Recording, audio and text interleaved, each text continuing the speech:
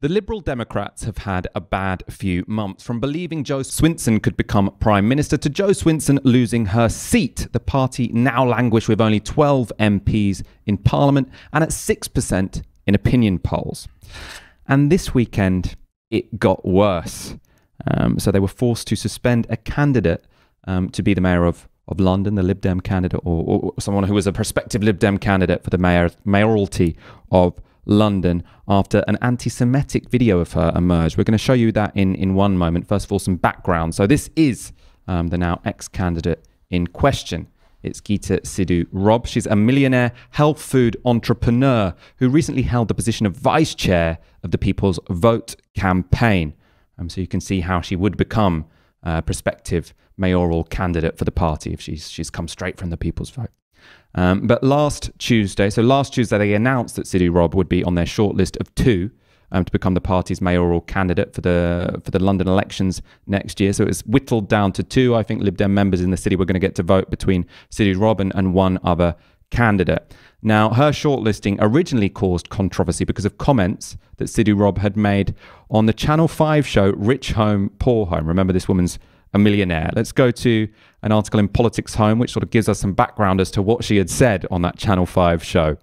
So, in October last year, Miss Sidhu Rob appeared on Channel 5 reality show Rich House, Poor House, where she swapped her £7 million London home for a two-bedroom flat in a community housing project in Lambeth. During her appearance, the former vice chair of the People's Vote campaign said staying at the top of the council tower block was her idea of hell on earth, and described leaving the safety of Chelsea as an edgy experience.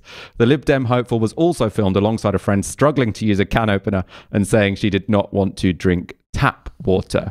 So far, so Lib Dem, and I presume there were many at the top of the EU flag-waving party who were nonplussed as to why anyone think it would be problematic to put someone forward as a candidate for London mayor who had said such things about living on a council estate. However, a second video would be harder to ignore.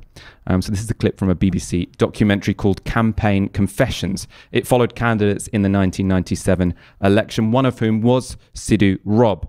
She was then standing as a Conservative candidate for Blackburn. Actually, I should give you also a content warning. There is racism in this video, very explicit racism. In Blackburn, the message from one Labour van prompts decisive action from Gita Sidhu. Hello? The Labour Party is going around with a microphone at the moment, saying she's against Islam. She's not Muslim, she's not one of us. Don't vote for her because she's against Islam. And this is making it racist, it's making it personal, particularly considering the fact that my husband actually is Muslim. So we're just going to pull the gloves off. I'm going to get a car and walk around to drive through town telling everybody Jack Straw's a Jew.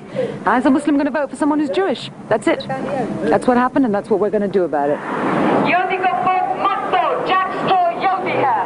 Labour ko vote dena hai, Yodi ko vote dena hai. Yodi Musliman ke dushman hai. Yodi ko vote mat do. Saath mein khane mein, safed kagaz pe, saath mein khane mein nishan lagao. Yodi ko vote mat. I didn't want racism and bigotry to play a part in anything that I had anything to do with. I object strenuously to it. I did it because I was furious.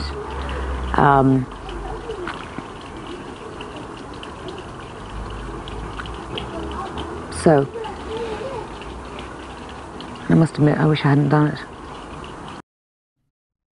Now, I mean, you shouldn't laugh because, I mean, it's incredibly serious. Someone shouting, you know, about a candidate, they're a Jew, and also assuming that Muslims are going to be anti-Semitic. I mean, it's racism on so many levels.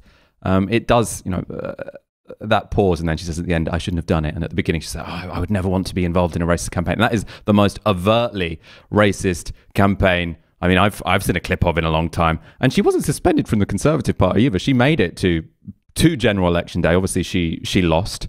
She came second in that seat. It was won by Labour. And it was only after that video emerged this weekend that the Lib Dems, I mean, they had no choice but to suspend her. I mean, Ash, watching that video, I mean, this was in 1997. Since then, for the Conservatives, since then, this person has become a vice chair of the People's Vote. She's then moved, you know, into quite high positions or potentially quite high positions in the Lib Dem. She was shortlisted to be one of the two people who would stand as the Lib Dem candidate for the mayor of London. This has come out, and she's, you know, that they've had no choice but to kick her out. I mean, what do you make of this story? I mean, watching that video, you're right, it's completely shocking. It's like spherical racism. Whatever standpoint you use to look at it, you see racism. It's racist against Jewish people, and it's also racist against Muslims in terms of the expectations she has of how Muslims and Jews will relate to one another. It's horrible. It's absolutely disgusting. But I think what it demonstrates, and I think what this woman demonstrates more generally, is that what is often identified in the left as being a crank actually is not unique to one partisan political position. Here's someone who is pretty firmly on the centre right. She was a conservative. She moved towards the People's Vote. She then became a Lib Dem. Right? That's a pretty, moderate, quote unquote, centrist political journey to go on. And throughout that, she's always had this kind of cockeyed worldview, whether it's her appalling behavior on that loudspeaker or some of her other interests. She's been on the record saying that she thought that her son's vaccinations caused his eczema. She's interested in this kind of, alternative nutrition kind of stuff. It's that real kind of, Gwyneth Paltrow goop kind of thing, which I absolutely have no time for. And it's cranky. In its way, it's cranky, except it's seen as more acceptable because it's not on, the partisan wings of the right or the left, but it's 100% crank behavior. I would say easy miss for Londoners, but whoever becomes a Lib Dem candidate, there is no way that they're going to win the London mayoralty next year. So, I think Londoners would always have been spared, but this is obviously incredibly embarrassing for the Liberal Democrats that this person got so far. Presumably, I think just because she had, ex-vice chair of the People's Vote next to her name, and without looking seriously into, the depths of this person's horrific politics.